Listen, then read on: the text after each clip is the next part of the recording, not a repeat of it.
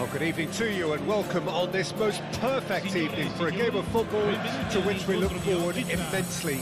It's hardly a surprise that everybody has come here in their droves, this being a fixture that has received so much coverage in the days leading up to it.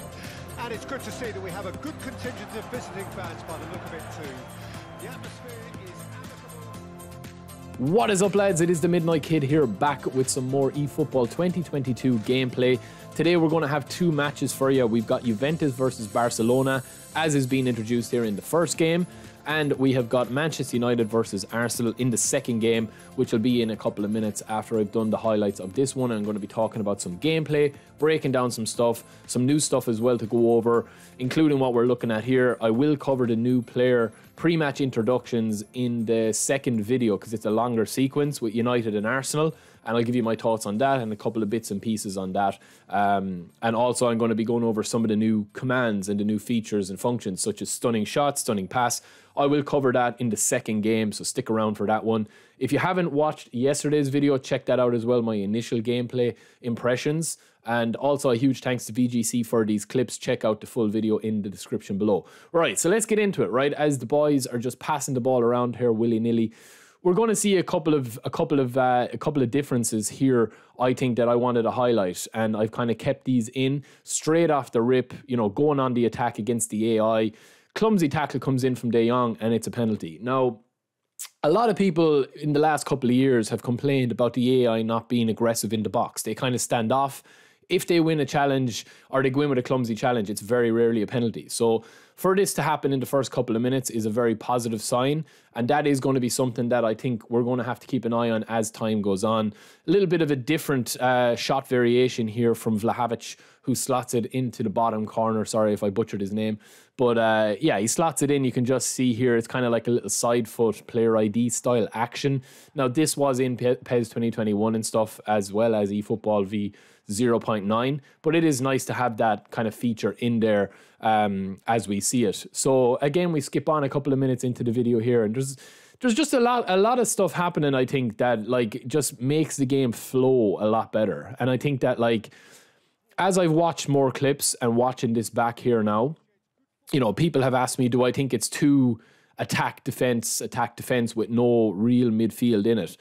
I mean, it's very hard to kind of tell with 5-minute games, and obviously we're not going to know that until we actually get our hands on it ourselves. You know, everybody plays different. Like, is there, in these clips that you're watching, is there a lot of, you know, sprinting, turning back, as we're seeing here, passing central, and then trying to have it with your centre forward, trying to make a shot through? Yes, there is, but are goals coming from it? That's the big thing for me. I mean, there's a specific way to play PES 2021. You know, all the best players are able to kind of learn the mechanics and, you know, absolutely destroy the mechanics, really, and destroy people that don't learn the mechanics and don't know how to, you know, like do triangles, do passing lanes. I highlighted that there just for a little step up on the auto offside from the AI, which is quite nice as well. And again, this is what I go back to here. Look at this here from Piqué, right? Now we're going to rewind that. Loses his footing, has a little bit of, you know, momentum bringing him forward. I like little touches like that. And that is different, you know, obviously. And then you've got the little side foot from Vlahovic as well that doesn't go in. But I like little stuff like that. And I think the more I kind of watch footage like this, and again, I was very lucky to play an earlier build of this kind of game. Like, so I know what it kind of feels like in the hand. It looks to me a lot more fluid. It doesn't look like you're kind of turning trucks on the pitch now. And that's what V0.9 actually felt like. You know, it just felt really sluggish and chunky on the pitch and cluggy and kind of slow. And it's like, yeah, you know, fighting with the controller for what you wanted it to do. And all these, like, you know, this assortment of clips that we're seeing here, like, yes, there is still work to be done. And I keep saying that, you know, it can look some, you know, there is some ugliness in it. I mean, there you can see Morata kind of letting the ball run past him at the back. You can see like a 180 pass back. And then you can see Cuadrado getting it out here on the wing, giving it back into Morata. Tries to wind up a shot. That's the new shot that we'll cover in a couple of minutes as well, because there's a good few clips in the Manchester United game where we can cover that.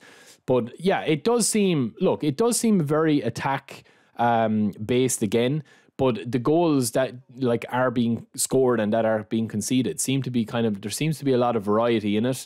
As you can see here, there's crosses being put in. That's an absolutely terrible miss from Morata, as expected. But there just seems to be a lot of variety in it. Now, this match is probably a better showcase of where I've really gone into some of my impressions on it and breakdown. We're going to let this run in and we're going to talk about the new player introductions because people seem to be very impressed with them. I said yesterday in my initial gameplay reaction video and my impressions that I thought the player models looked a lot better, and I think they do. I mean, yeah, there's some faces that still need a bit of work. You know, this pre-match presentation, the player models look really nice. I think Ronaldo looks pretty good there. Kits look nice. Everything looks nice. I mean, look, there's what more can we say about this yellow and blue graphic design with the pink? I mean, it needs a change. I mean, it needs to be really, really, really updated. And I think also on top of that as well, you know, the players do all the same hands behind the back motion, which I think could be improved. You know, give a couple of unique ones there. Maybe they'll add that in a couple of weeks or months' time. I hope to see. But again, like there's a lot going on this screen. There's a lot of colors. It's kind of an assault on the senses, really. You know, with the red logos and the pink background for the logos and the blue writing and stuff. But I mean, here going through these, I think the players look good, and when the players' faces look good as well, I think it looks really good. So yeah, I mean, I'm not too bothered about the player models. I think that they look good enough. The kits look way better, and we're just going to go into a couple of bits and pieces here. So you saw Ronaldo there with the stunning shot where he's picking it up and his power bar changes to a little colour. If you missed it, we're going to see it again because he absolutely rifles that in there. And you can see the meter come up under his name or under his legs on pitch. As you can see that it changes to purple. Now, this, I mean, to me is going to be game changing if it's not too overpowering and it's also like... The big thing I have, and I was talking to a few of the lads yesterday, the big thing I have is that, like, you know, is this going to be a case of, like, why wouldn't you shoot every single shot with this? You know what I mean? If you've got the time and space to do it, why not shoot every single shot as hard as you can to have that extra chance of it going in? You know, is there something that kind of, like, is there enough of a risk reward with it? That was what my concern would be online. You know, if you've got Mbappe or someone that's able to get that extra yard of space, he could be able to shoot all these shots extra powerful. So that is something that we need to look at. We don't want, as much as we love PES 6 and Adriano, we don't want every shot feeling like it's Adriano shooting it, you know. So that is something I'm going to keep an eye on. I've left these clips in here just to kind of highlight the pace of closing down. Obviously, this is playing against the AI. I'd say it is on regular difficulty as well. They still create chances, but they don't really... Arsenal never really look like scoring, except from a couple of ones. But then they get attacks here and there where they put some nice movements together, brings it into the box, probably an extra yard that he needed to take it there. He should have probably just shot it, maybe a finesse shot. But yeah, I mean, I've just left a couple of the clips in here just to kind of show you the flow of the game. I mean, here's a mistake, and it's straight onto the counter-attack. One man up.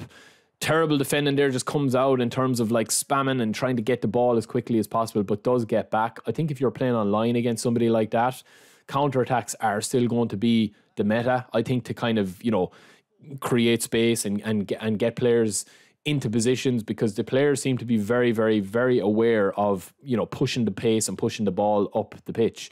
And again, this is a bit of a walk-in. Now, this is another powerful strike, but I'm going to rewind this back, and this is a concern of mine that I have.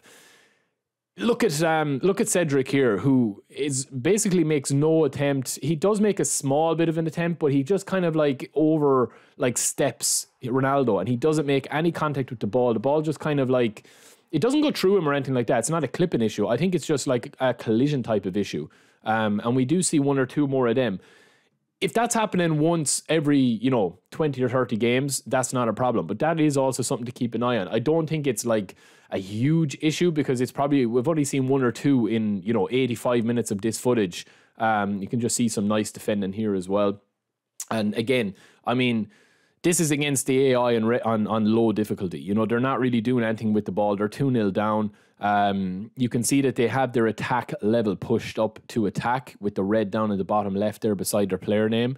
But, they don't even look like scoring. You know what I mean? They're not pushing it, and they're still getting caught on the counter attack. Obviously, the better you are at the game, I mean, you do need to be playing up the higher levels. But This is probably my favorite and, you know, clip of the whole video, right? And I'm going to rewind this whole way back. I just let it play out. So watch that there at the moment. You see, you know, defending to counterattack to break down at the back of it, right? So we're going to rewind this whole thing back.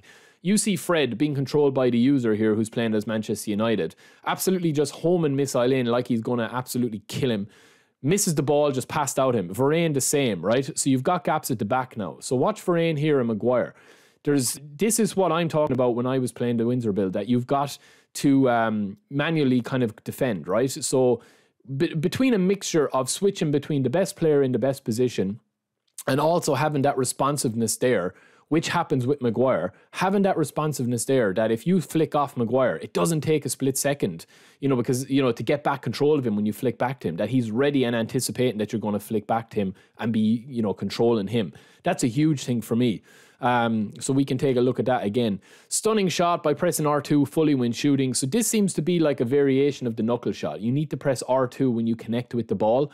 And then obviously players with, you know, player skills, dipping shot, horizon shots will be able to perform unique shots based on that. Shield, we've had that for a while. Obviously, we had the auto shield option, which was like super OP.